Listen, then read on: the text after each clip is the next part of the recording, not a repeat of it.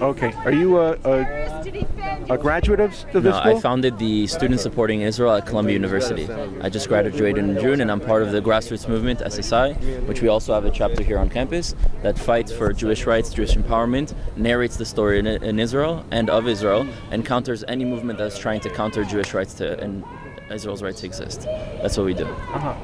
So how does this compare to what happens at Columbia? I understand Columbia was rated as one of the toughest schools for Zionistic Jews in terms of anti-Semitism. Or for Jews in general. That's exactly why I chose the campus, right? I started here at UCLA, and I transferred to Columbia because Columbia was rated the most anti-Israel campus. And for me, I don't judge a campus by how strong the anti-Israel movement is, but by how weak the pro-Israel movement. Their responsibility and their goal is to destroy us. As Jews, our responsibility is to fight for our rights and move Jewish history forward. Not just brag about Jewish accomplishments and cherry tomatoes and ways and technology and the fact that we're only democracy in the Middle East. That's normal. Of course we're going to be a democracy. We're a modernized, good people with values. So why are we using that as a talking point that gives us legitimacy? Our right to exist in this land is because we're a 4,000-year-old nation that came from this land, that always exists in this land, and 1948 represents the most successful indigenous liberation movement that ever existed. A movement that actually empowers other minorities around the world to they themselves get up and not be the victim anymore. What role, what culpability do the academic faculties have in promoting anti-Zionism? Right, so there's a difference between the faculty and the administration. The administration cares about the majority. So if the majority on a campus become anti-Israel, they will cater to that majority. So we have to understand that the administration has nothing to do with it. However, there are professors that push this agenda. On my campus, there was a professor that said that the Holocaust was an exaggeration by the Jews in order to then have them come and colonize Arab lands, right? Trying to deny the Holocaust, trying to take it away from us, that it never happened, in order to get people to the conclusion that the Jews are really ultimately the bad things in the world. And that's what every single anti-Semitic movement throughout history has done, to try and blame the problems of the society on the Jews. So that when the society rebels against the issues that they are truly dealing with, they will blame the Jew and not really the people in charge. But even UCLA is recognized as having a very liberal, one would say, leftist perspective on Zionism and Israeli rights in the Palestinian conflict. You know, to be liberal once upon a time used to mean to be progressive, to fight for minority rights, to care about issues that maybe in the past we didn't really care about, that are still important to care about. But today, because SJP for the past 15 years have been building coalitions with all the minority groups around, not only using and piggybacking off the struggles of Palestinians, but piggybacking off the struggles of black people with Ferguson and the talk of apartheid, piggybacking off of Standing Rock for Native Americans, piggybacking off of LGBTQ+ rights, off of every single minority rights, in order to get everyone else to the conclusion that if black people are suffering and the Jew and Israel is the problem for that suffering, they need to be against the Jews and Israel. If the Jews are responsible for the suffering to the LGBTQ community, they need to be against that as well. And that's what's been happening. They've been convincing the entire community that the Jews or Israel is the problem. Do they believe, are there faculty, UCLA faculty people inside?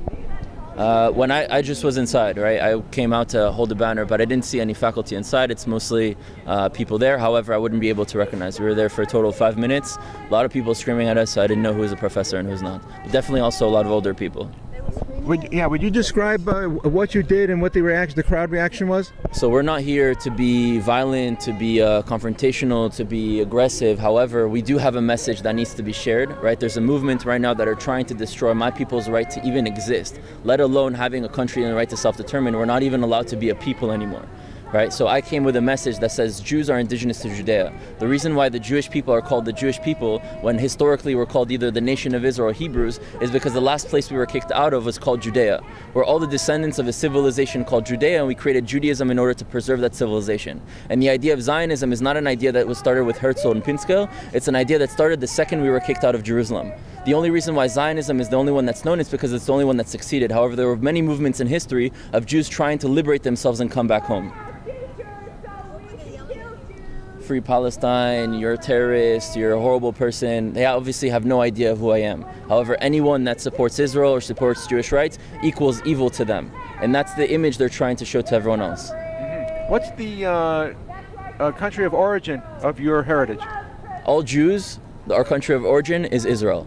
If you ask me where I was physically born, I was born in displacement because my grandparents on my mother's side were massacred in Oujda in Morocco. My grandparents on my father's side were persecuted out of Poland during the Holocaust and fled to France to survive in attics. So yes, I was born in France. However, France, nor America, nor anyone, nor anywhere else, nor any piece of paper that is supposed to tell me my identity will tell me who I am. I'm the descendant of a 4,000-year-old people from Judea, from Israel. So if you ask me where I'm from, I'll tell you I'm from Israel. So the Jews had to flee Poland, the Jews had to flee Morocco. What are they trying to do here with the Israelis? Who is? I mean, what the anti-Zionists trying to do to Israel? Create a peaceful state alongside it? No, the anti-Zionist is the idea that we need to counter the Jews being strong, the Jews being self-determined, the Jews having a right to exist, to have an identity, right to have rights just in general, right? So that's what anti-Zionism means. They're trying to conflate the idea of anti-Zionism as we're against the current state of affairs, we're against the status quo, we're against Palestinian suffering. However, they don't care about Palestinian suffering at all. They actually care about continuing that suffering in order for their leaders to get finances in their pockets and for the situation to keep going. Right? I have an interest, I'm someone who lives in Israel, I have an interest in changing the conflict. I don't believe there's a future without Palestinians, and I don't believe definitely there's no future without Jews. I think history proves that. And the only way we move forward is by people on the ground coming together to try and figure out a way to live together. Right? Whether it's a 1-state, 2-state, 3-state, 4-state, we can all differ on what solutions will be. However, we need to come and start having those conversations. Is that what this group is about? Which group? SJP. SJP is the exact opposite of that. They're the fuel to the conflict. They're trying to prevent any way for people to talk because for them it's a zero-sum game. Either we destroy the Jews or we die on the way that we do that. That's their goal. So our goal is to stand up against it. If their goal is to destroy Israel, right, our goal is not only to defend Israel but to move Israel forward. We're not only the counter movement to the counter movement.